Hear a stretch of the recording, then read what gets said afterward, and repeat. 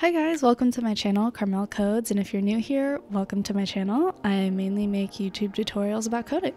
In this tutorial, we're going to go over getting Spotify data, in this case playlists. You don't need a backend for this, we're just going to call on the Spotify API directly with Axios, which is a promise-based HTTP client for the browser and Node.js, using the auth tokens we stored last time. To make this code work, you need to have Spotify authorization, aka login implemented, which I outlined in the previous video. So go ahead and check that out if you don't have that set up already.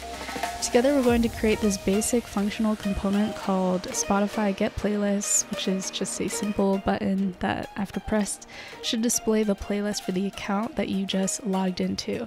Now, for this API to work, the playlist has to be public. If the playlist is private and unfortunately won't show up, this is an important detail for when you're testing your code. If you do want to view private playlists, you'll have to add the playlist read private to the scopes variable from the last video. I'll add some more detail in the description if you need help with this step, but in the beginning of this tutorial we're just going to go over literally how to call on the Spotify API. Now this method that we're going to do in the video could be applied to any of the Spotify sort of APIs that you're looking for. So playlists, getting albums, probably be translated however which way once you know the fundamentals. So first thing I'm going to do is open up my little web app page. If this code were going to production, I'd probably want to extract all this logic for the Spotify login button into a separate component called Spotify login button. For this tutorial, I'm just going to move right along and skip that and make a new component called Spotify Get Playlists. And then I create a components folder near my web app, and inside it create another folder called Spotify Get Playlists. This will be a button that simply says Get Playlists.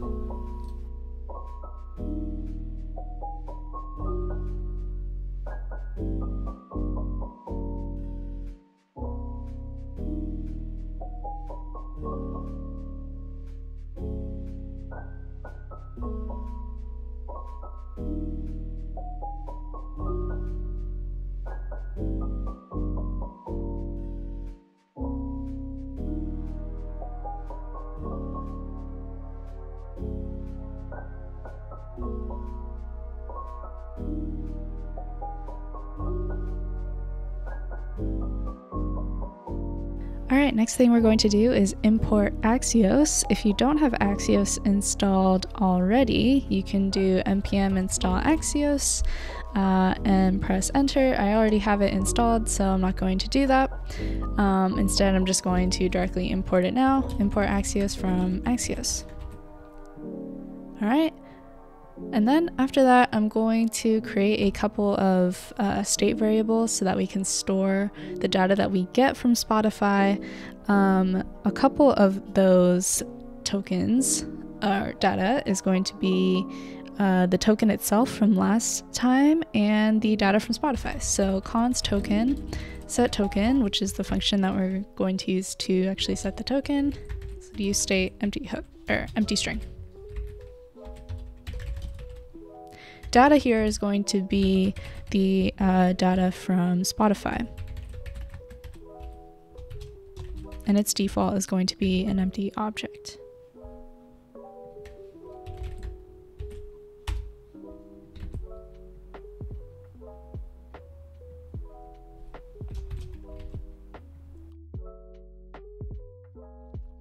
Next, I'm going to use the useEffect hook to actually get our token from local storage. I did not store this in Firebase. Instead, I just use local storage as a faster, simpler solution.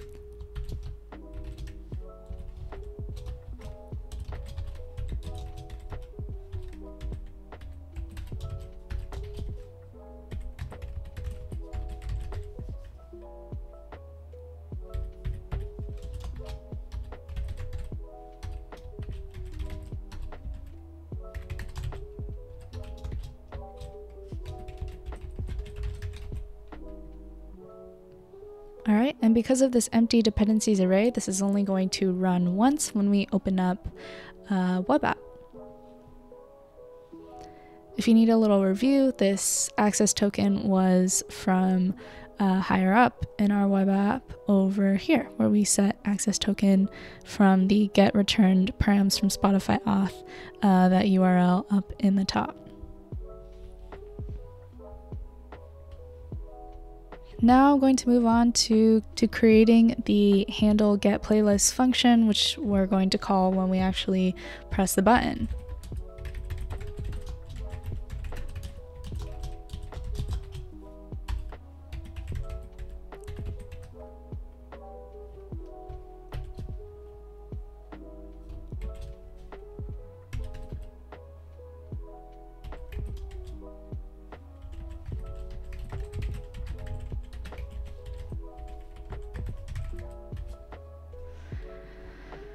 So where I actually got this URL from is the Spotify documentation itself. It seems like their documentation is under construction right now. Like, they had this like newer one, and then where you can actually like play around with different types of data. So let me just try and find it real quick. Here's a quick start, but I'm looking for the console. Is it over here? Support console? Yeah, I think this is like their newer documentation. So if I go to playlists and then I do get, this is the endpoint that I am using in my app. And really I should move this up to a const, so I'm gonna go ahead and do that.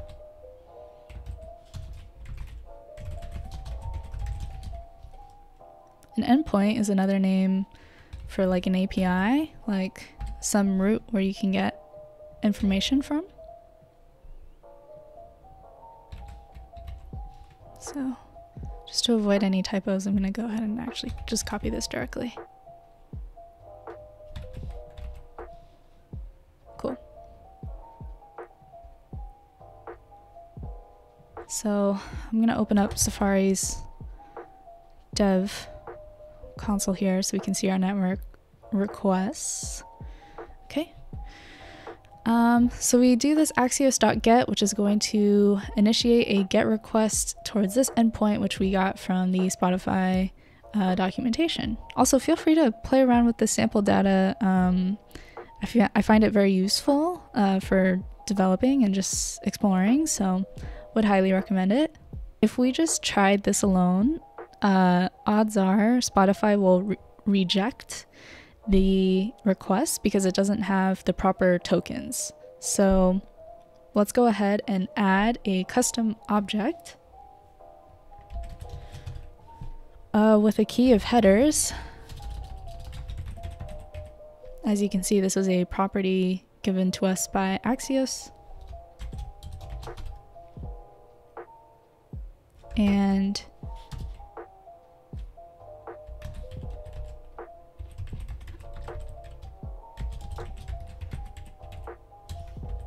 here is apparently how it works.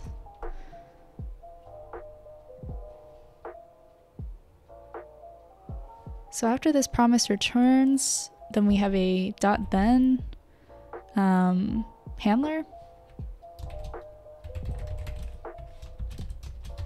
And we're actually going to set data, which is our useState function up here.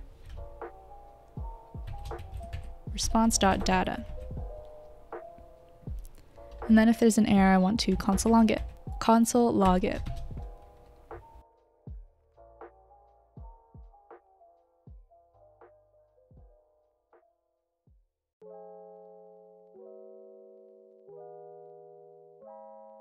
So now I added my on-click handler to be handle get playlist, our function over here, where it does axios.get playlist endpoint, which is up here, and with the token. And let's see if this works. So I'm going to log into Spotify.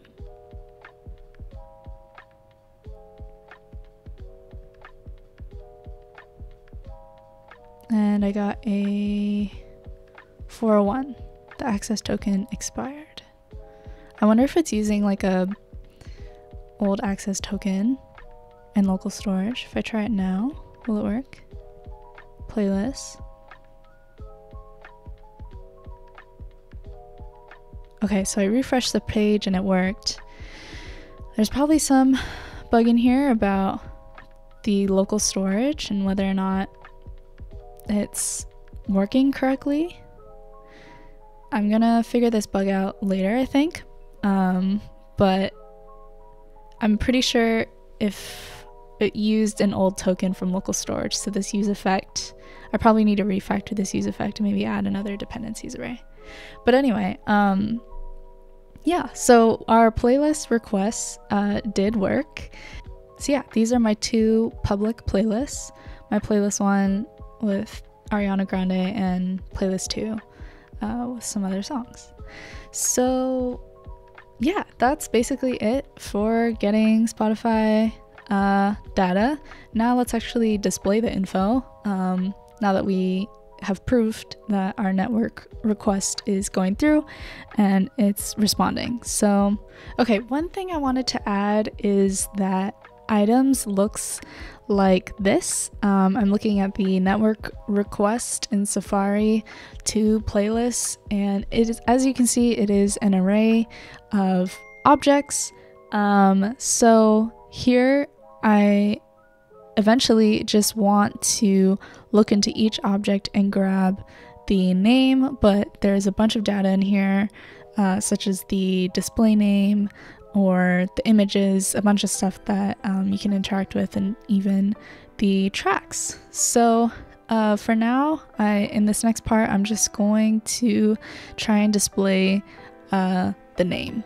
For this last part, I'm just going to use some experimental syntax called optional chaining. I recently learned about this syntax from a blog post, and I think it was released in 2020. Yes, okay, so the optional chaining operator permits reading the value of a property located deep within a chain of connected objects without having to expressly validate that each reference in the chain is valid.